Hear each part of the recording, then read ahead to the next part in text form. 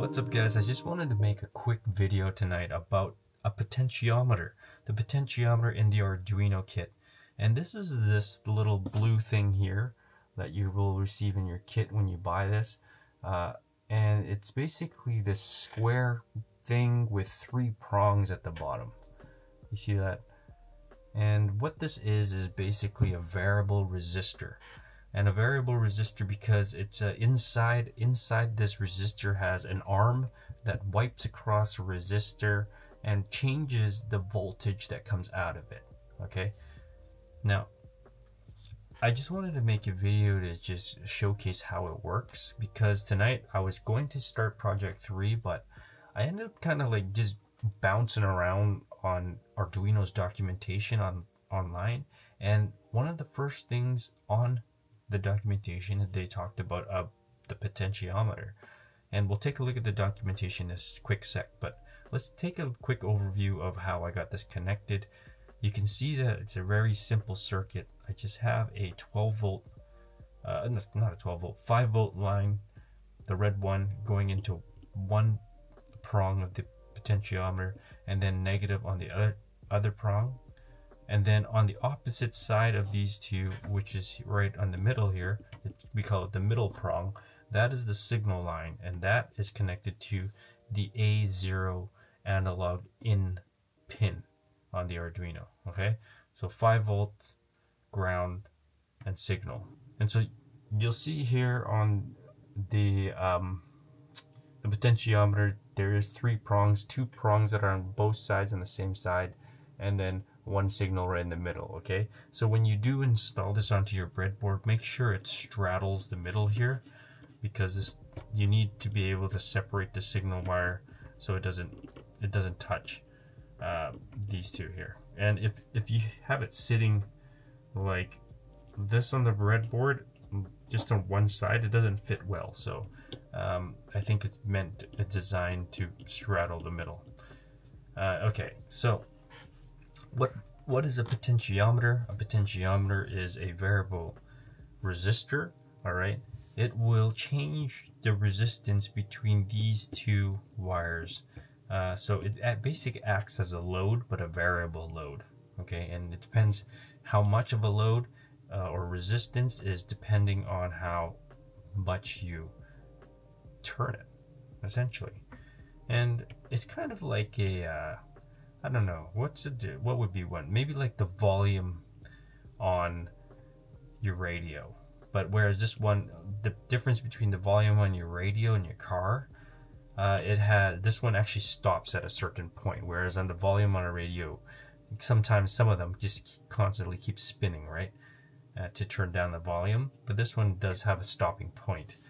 So yeah, and I kind of just wanted to show in this video how it looks like on the Arduino IDE, because with this setup, you can see exactly the output that the Arduino sees. Okay, so in this case, let's go on the computer, and I'm going to show you the documentation, because this will be very useful for you if you are going to play with this yourself. Okay, so here's the documentation online if you go on the Arduino website. Okay, docs.arduino.cc. I'll have the links down below in the comments, not in the comments, the description, and you can take a look for yourself.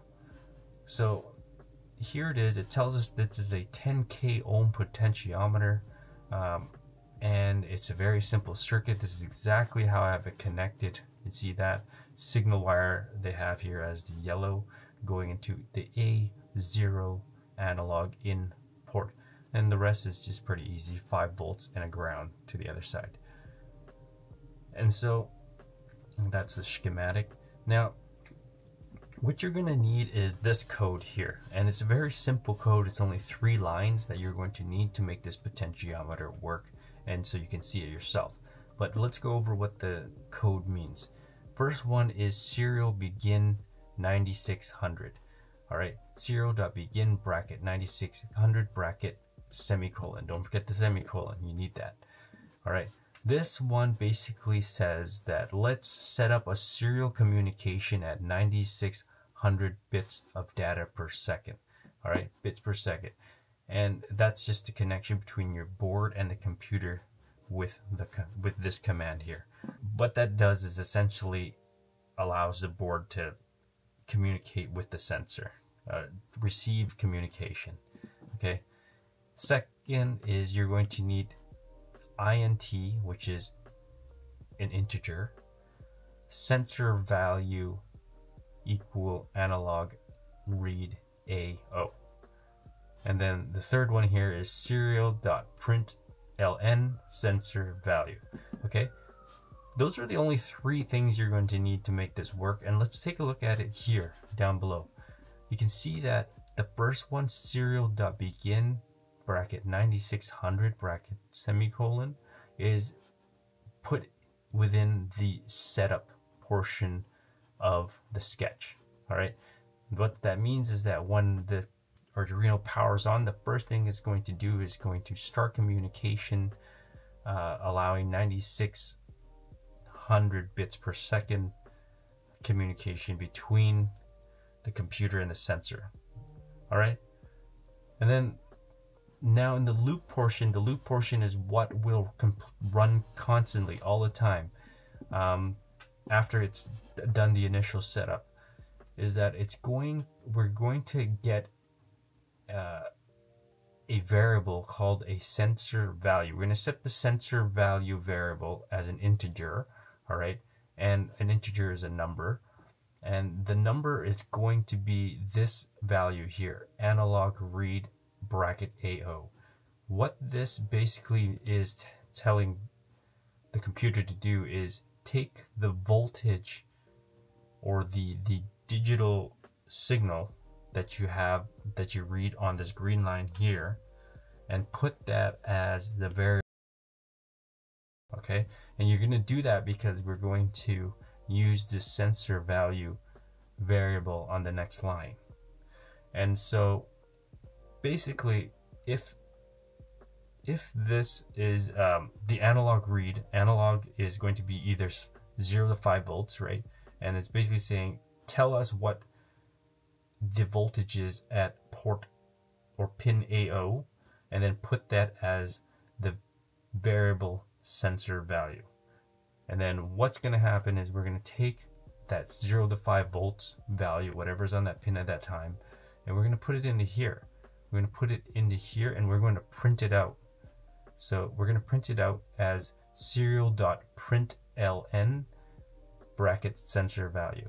Now, serial is basically the window where we're going to print this value, and that window is in the Arduino IDE, which I'm going to show you in a bit here.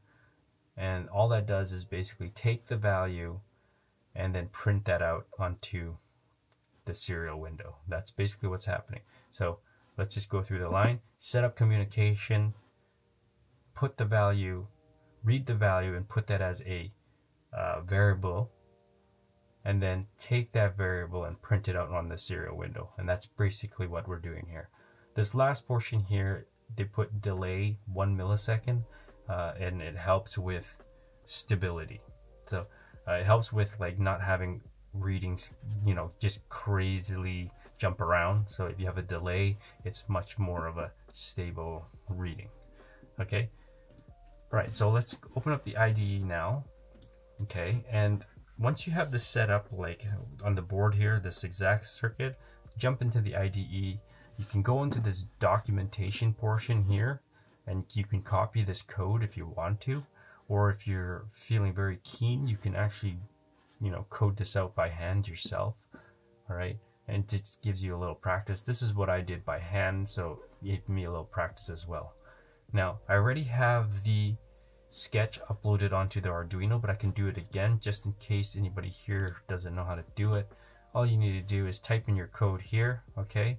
Have your board connected on this drop down menu, so make sure you have it selected. Make sure you are connected to your Arduino showing down here. If it says it's disconnected, make sure you select it here in this drop down menu.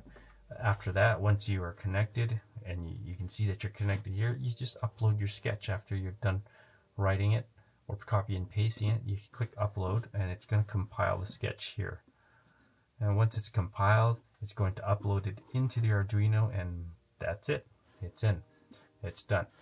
And so now this program is already in the Arduino. Okay. Now, when remember I said I was going to show you the serial portion where it's going to print out into the serial window. The serial window is these two buttons here in the corner. All right, this magnifying glass one and this plotter. And for this potentiometer, using the plotter is much more, it's much better to be able to view what's going on. So just click that and this new window will pop up, okay? And this new window is like a, just like a graph here. And you can see that I have a reading of 1024. 1023. 1023 is the maximum reading, the digital version of the 5-volt output that we have on the signal line, okay? Right now, this green signal line here, let's measure the voltage here. I have my multimeter here, and I'm going to just clamp the ground to this black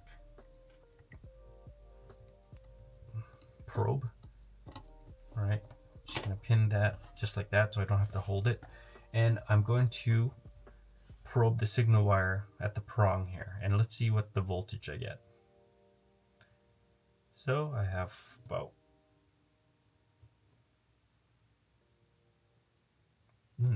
it's jumping around. Oh, weird. Okay, something's a little loose here. Okay, so I have a much better ground now. And let me test that again. Here we go. Here you go. And I have close to 5 volts, so I'm pretty happy with that. So this thing is turned all the way max to 5 volts. And you can see on the screen here that we have a reading of maximum 1023, okay? Now if I turn the potentiometer down all the way to the bottom, you can see the graph is moving, and I'll go all the way to 0, okay? And if I take a reading again with the multimeter here, and I have 0, okay? Now what if on the screen, what if I go halfway, right? If let's go to right about 500-ish area right here, okay? And let's see our meter reading. Yeah, about 2.5 volts, right? Around there. So you can see that that's how a potentiometer works. Inside this potentiometer, it has a wiper arm like this, okay? And the knob is controlling this arm. And we have positive, we have negative here as well. And if we are moving the arm, depending on where the arm is, it's going to read 5 or 0 volts. And in between here is a resistor. And so when the arm wipes across the resistor, it changes the voltage that comes out of the signal line. All right. And the signal line is actually connected to the arm.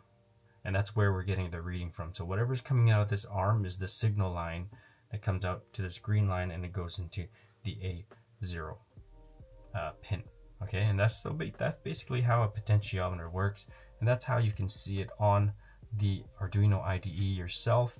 All you need to do is upload that sketch into your Arduino, launch this serial plotter, and then that's it. Play around with the potentiometer and just kind of experiment yourself to see what you can learn from this. All right, so there you go. That's all I really wanted to show in this video. Make it a quick one. I'll have the link to the documentations down below, and also the link for this product if you want to buy it and start learning yourself. It's quite fun. So yeah, that's it. I'll see you in my next video.